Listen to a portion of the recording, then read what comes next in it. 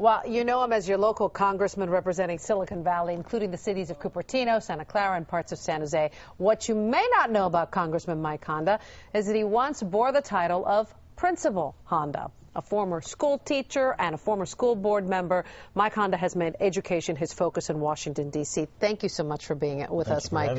It's great to have you here. I think something that a lot of people don't know about you, and you're very open about this, is that you say you openly struggled through school yourself, that you were not a great student, that you were even having trouble failing some classes.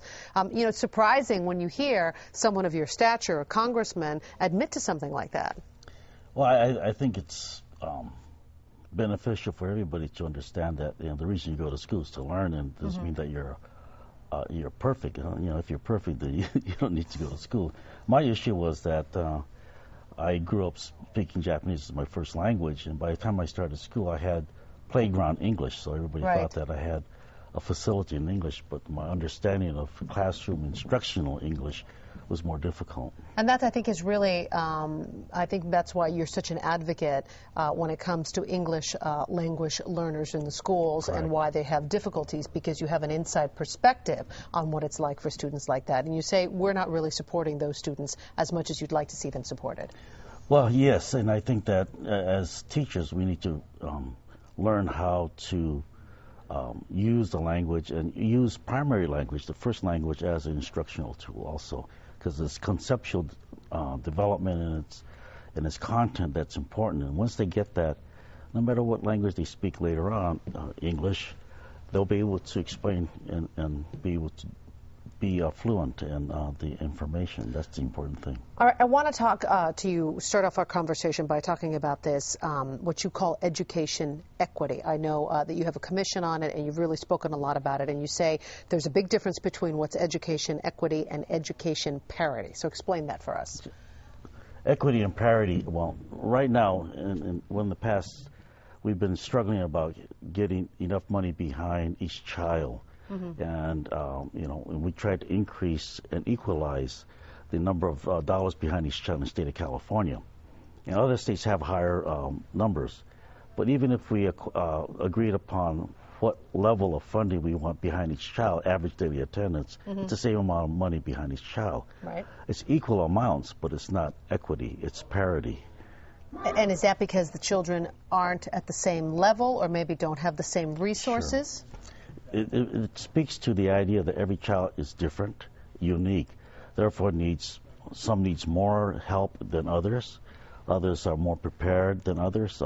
Some have other difficulties, learning disabilities. So the education of that child at the beginning would probably be more expensive. You know, need more human resources, more instructional resources. So what would funding, education equity funding, look like on practical terms?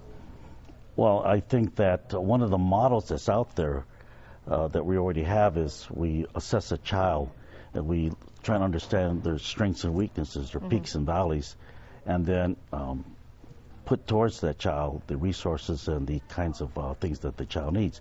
And in special education, they do that. They assess a child and they come up with an individual learning plan. And the individual learning plan will have certain teachers that will bring to that child certain resources and help. So you're saying there would be a different dollar amount for each child spent. And here's my question to you. When we're basically having so much trouble even balancing the books now, the funding sources in California are so disparate in where you get the money, how would we be able to revamp the system to do something so specialized for children? Well, I think if we understand and agree what equity is and we proceed on that concept, then we'll understand that, you know, the cost of educating a child is different, but we'll also understand that the cost of educating each child to their needs is going to be tremendously expensive.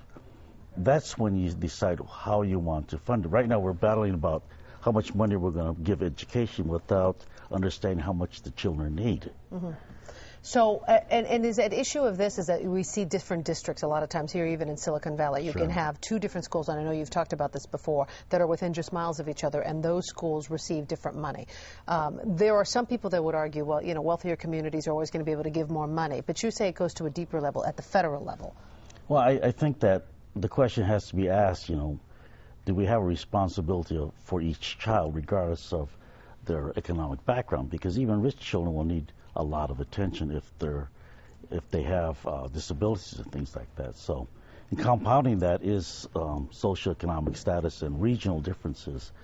And I think that one of the entities that's not in the debate, in the formula, is the federal government as equal partners, or partners that will say, we will take more responsibility in funding each child's needs, so that the battle by states balancing their budget becomes minimized. Right now, education becomes a political football every time you have a budget.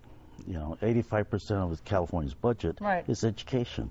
What would happen if you minimize that or eliminate, you have a partner that came in and says, we're going to be your partner in each child's education, and we can come up with a way to work together for the benefit of the children. There are educators in California that would scoff at that and say, we can't even get all the money for special needs kids that the federal government is supposed to give us. We're not getting all the money that we need for Title I kids, for the food programs. How can we expect that the federal government is going to kick in more money when we're not getting even the money that we're entitled to now?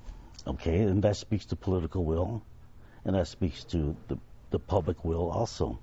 And when you get those two together and say, this is the mandate, this is what we're going to do for our kids, it's a national security issue. I heard you say that before. What does that mean when you say it's a national security issue? Well, people talk about our performance of our youngsters and how we compare to other countries, and that we're going to be left behind. And they say because you break it down to two achievement gaps: a domestic achievement gap and an international. Right. And I think that the domestic gap is one that we have to really look at and take responsibility for the education of our own children, and not really worry right now about competing with other countries. And here's the thing about other countries. Research says that time on task is critical in instruction and achievement. They spend more time. And they do it year-round. Right. And so we have a cultural and a structural thing that we have to look at and change. Structural, how we allocate the number of minutes per year for our children. Cultural, we have to get away from agricultural timelines. We're not an agricultural society anymore, so the number of minutes and how we look at a school year should be shifted and changed. But do you think that while Americans, we as a society tend to say, we want our education to be the best, people don't want to give up that summer vacation, people don't want to give up the ski week, the spring break. Do you think we're not committed enough or standing behind what we say we're going to do? It's a choice they have to come to grips with. And I think that this country is committed to a good education. But then, I guess you're right.